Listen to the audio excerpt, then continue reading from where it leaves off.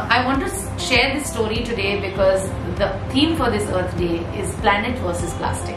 About 5 years ago, I started my journey on sustainability and I started my journey of living plastic free. I was at a beach cleanup where I found a pack of chips that was 5 years old, and I also found a pack of milk that was 15 years old. I stood there with both packets in my hand and I didn't know what I had done. That night I didn't sleep.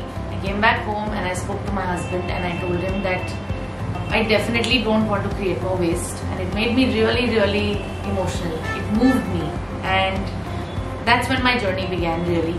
I navigated through this whole thing through a lot of information, education, lots of documentaries and films, and also read a lot of books that helped me understand the ecological problem and the environmental crisis.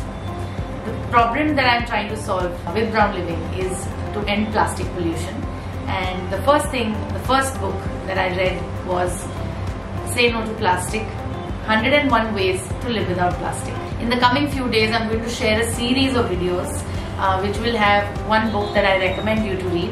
It will have practical tips, it will have things that help me learn, help me with my climate anxiety, and I hope it helps you make a sustainable lifestyle. Wish you a very happy Earth Day.